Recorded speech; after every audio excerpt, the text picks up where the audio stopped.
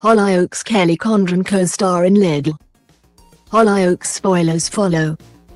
Kelly Condron has shared a hilarious prank she played on the Hollyoaks co-star Tamara Wall.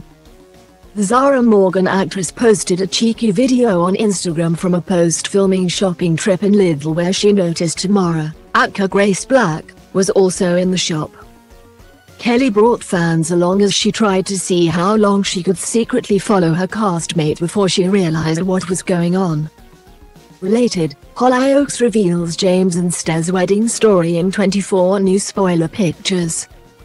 The prank was finally exposed when Kelly shouted Hollyoaks at a confused Wall in the freezer section, leading the Grace actress to visibly show her annoyance.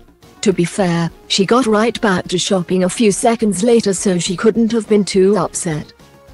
Kelly wasn't satisfied with pranking Tamara once, as she then followed her around the store shouting Hollyoaks whenever they were close to each other.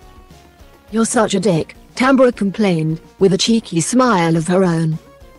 Kelly wrote alongside the video, "I adore this woman and we have so much fun on and off set." Double quote.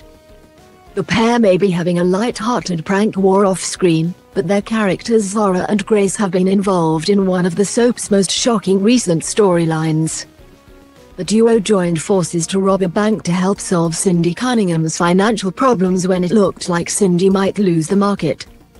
We can't imagine the trio would be shouting Hollyoaks while trying to hold up one of Chester's banks.